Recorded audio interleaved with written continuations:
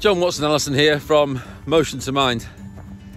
I thought I'd quickly talk to you about emotional states and energy and things we can do to generate energy, things we can do to discharge energy.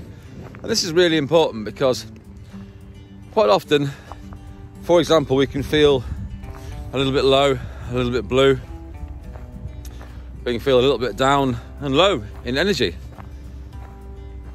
And the key point here is that we have to find a way of generating energy.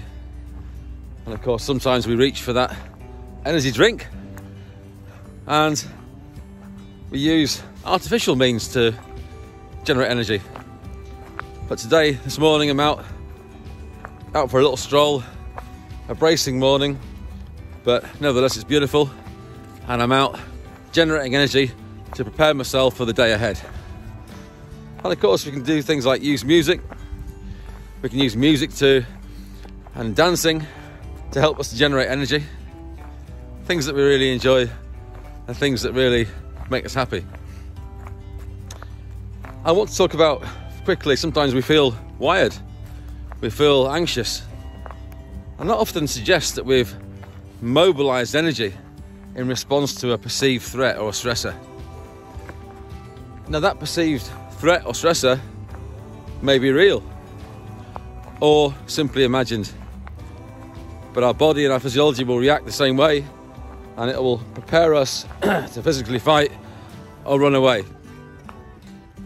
But the key thing is that we've mobilized energy in response to a threat, real or imagined, and it's important that we discharge that energy, otherwise it will sit with us all day and cause further anxiety,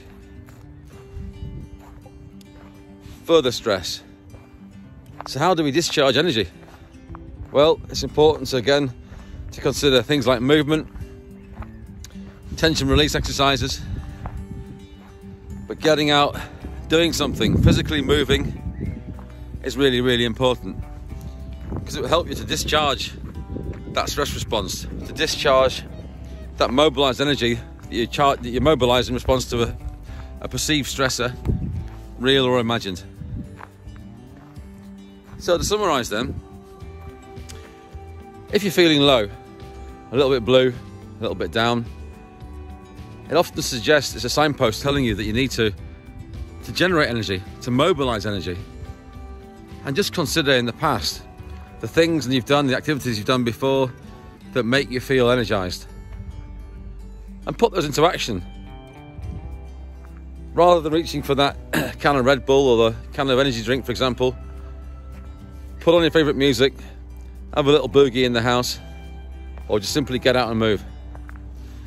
I appreciate it's not easy for everybody, but movement can be something as simple as getting a 1 litre bottle of water out of the fridge and doing some weight work with it.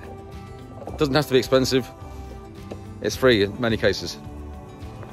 And then just consider, if you've mobilised energy in response to a perceived threat or a stressor, then get out and move.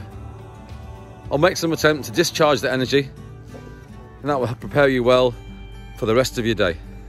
Take care and keep safe.